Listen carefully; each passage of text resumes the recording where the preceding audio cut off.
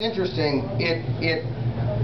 I don't know what the law is for third parties, and Oklahoma happens to be the only state in the country in the last 2 elections where you could only vote for the Republican or the Democrat. It is the most restrictive state in terms of third-party ballot access as well.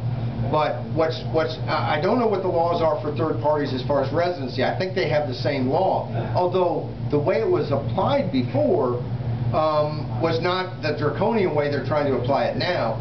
And what's interesting in some ways about that is there are other states where in the past they've had a residency law and they've applied it more strictly than Oklahoma used to, and we did different things. For instance, we hired witnesses to go with a local person. That's exactly what we would have done in Oklahoma if their law had been written in that way and if state officials had said, no, people can't move into the state. So it's really kind of a gotcha. Yes, you can do this. Oh, you did it. Now we're going to put you in prison for 10 years. The other interesting thing is, what it means is these people that came in from out of state to block and harass these petitioners, if you want to come from out of state to deny somebody their civil rights, come on down. You're free to do so. But if you want to come in and help somebody with a petition drive, no, it's against the law.